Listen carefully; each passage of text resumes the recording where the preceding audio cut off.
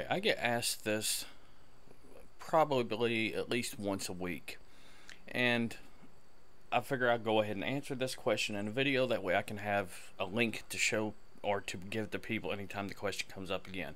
Alright, in Blender 2.8 and newer, whenever you have like a curve, like right here, I have this. Let me get rid of this cube so you can actually see it better. Go to top side view.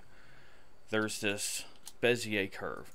Now, in 2.79 and older, if you press tab, you go into edit mode, and then you can see direction tabs or direction arrows to see which way the curve points, I guess you could say, or the direction of the curve.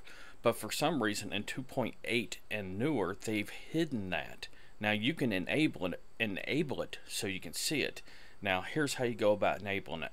When you're in edit mode and you have your curve selected and you're in edit mode, come up here to this tab, click that, and then come down here to handles, or normals rather, and then just check this box, and then your arrows pop up. Now you can see which direction it's going. For the life of me, I have no idea why they done it this way, but that's how you enable it so you can see it. But anyway, guess that's it. Later, people.